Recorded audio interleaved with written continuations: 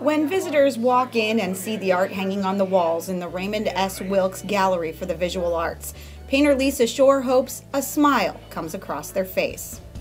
Hopefully they will see happiness in simplicity, in the execution of the Rainy Day series, the simplicity of line, and just the feeling that we're kind of all in this together, trudging along under our umbrellas, getting over all the bumps in the road.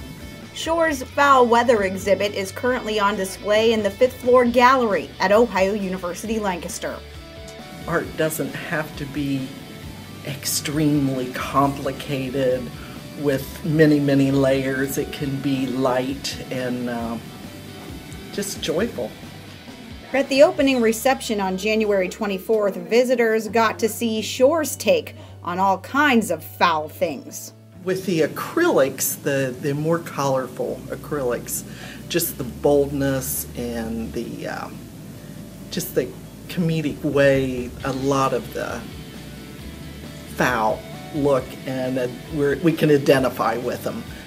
Schorr is from Lancaster. The self-taught artist said painting has always been a part of her life. You know, I know it sounds kind of cliche, but I just can't remember a time that I didn't have an interest in painting. There again, the color and the line. I've just always enjoyed painting. And she said it's a privilege to be able to share her art at Ohio University Lancaster. Schorr's show will be on display through February 22nd. I'm Sherry Russo.